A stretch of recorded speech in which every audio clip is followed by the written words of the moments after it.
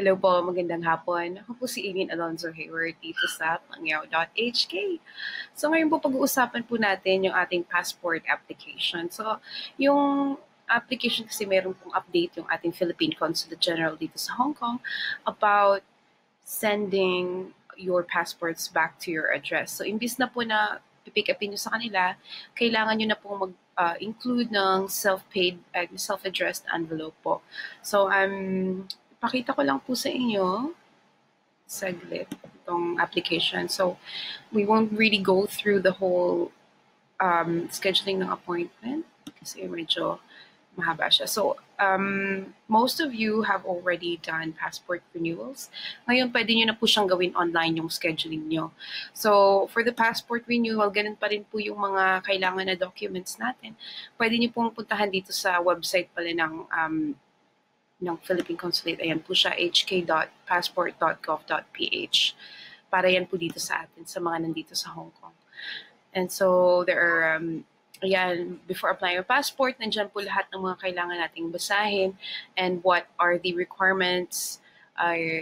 Mostly po niya, kailangan nyo lang dalhin yung luma ninyong passport, and then you have to have an online application scheduled appointment. So, paano po ba? Punta lang kayo dito sa schedule an appointment. Tapos, ayan, makikita nyo, kailangan Gmail and Yahoo addresses. Hindi po tatanggapin yung ibang klaseng email address. So, they only accept Gmail or Yahoo email addresses. So, ayan, check nyo lamang po dyan. So this is just to say that you've read and understood all the instructions na nandito, which is kailangan tunay at totoo po ang inyong mga isasagot sa loob ng information nito. So then you put in your email address. So kung ilagay nyo lamang po dyan, kailangan po Gmail or Yahoo address ang kailangan po para maging valid po siya. Kasi may mga ibang email address, I think, ng mga AOL, ganyan, hindi po siya tatanggapin. So then you send the confirmation. So ngayon, napadala po ang inyong confirmation, i-check nyo na lang po dun sa email ninyo kung may dumating nga. So tignan natin, tanggalin natin. Okay, so check natin ang ating email.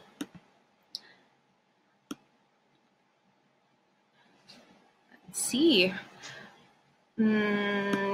Okay, so ayan, meron na tayong inbox.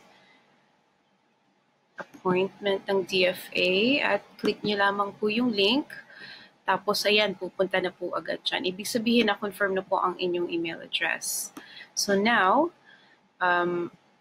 itatanong po dyan kung gusto nyo pong mag-select ng appointment. So I guess, ayan, Hong Kong, dahil Hong Kong po tayo, ano nangyayari sa aking screen. So then you have to search date, kung anong date kayo available. So ayun, makikita niyo po, pili lang po kayo ng petsa dyan.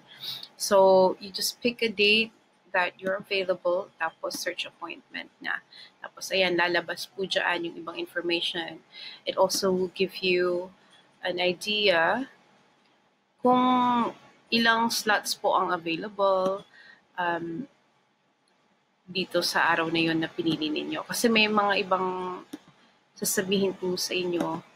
Let me do that again. Okay. Ayan.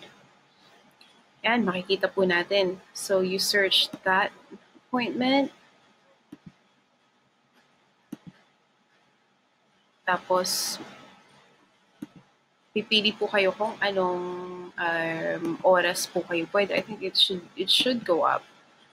Anong oras po ang appointment ninyo. And then you just click next. Oh, may nangyayaring bug. So anyway, so that's how you do it. Hindi na lang ako bubuk ng appointment dyan kasi sayang baka may gustong kumuha ng slot. Ayoko namang gamitin yung aking email to actually do a set of an appointment. So that's it. And then one important thing, ito na nga po yung bagong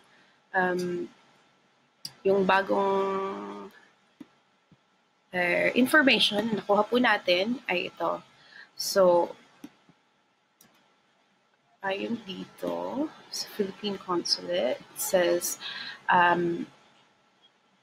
starting Monday, itong Monday po, all the passport applicants, so lahat ng mag-a-apply po ng passport, you need to submit a prepaid envelope tulad nitong nasa litrato na sa baba. So mabibili ito for 32 Hong Kong dollars sa pinakamalapit na Hong Kong post office. So you have to buy this in your post office. Pakita niyo po yung picture po na yan. Ilalagay ko po sa comments below on the photo, and this also advisory from the Philippine Consulate General, so you can check it out yourself. So $32 po yan.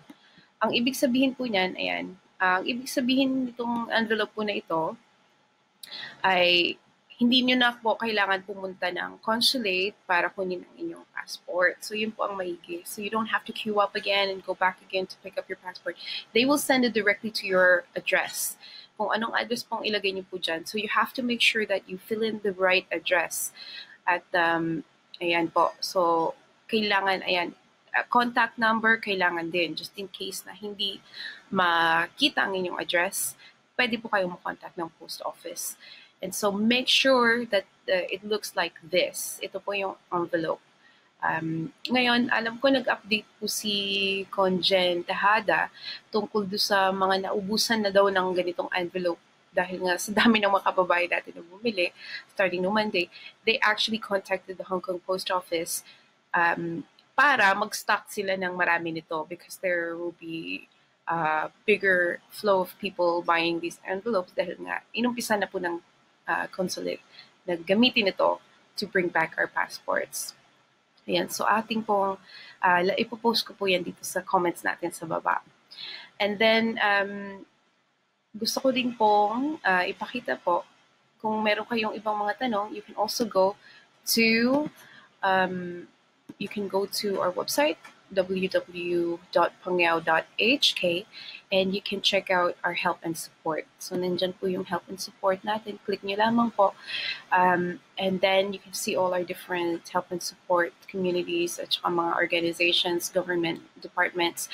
Ito po, Philippine Consulate General in Hong Kong. Click nyo lamang po. Bigyan nyo na rin po ng heart dyan. So, andyan po, lahat ng mga contact nila. So the address, telephone number, the email, their website, at saka yung kanilang Facebook link. And also, there's a map for their address. Ayan. So maraming salamat po. If you have any questions, you can just type in the comments below. Maraming salamat po and hope to see you on our website. Ako po si Eileen. Magandang hapon po sa inyo. Bye!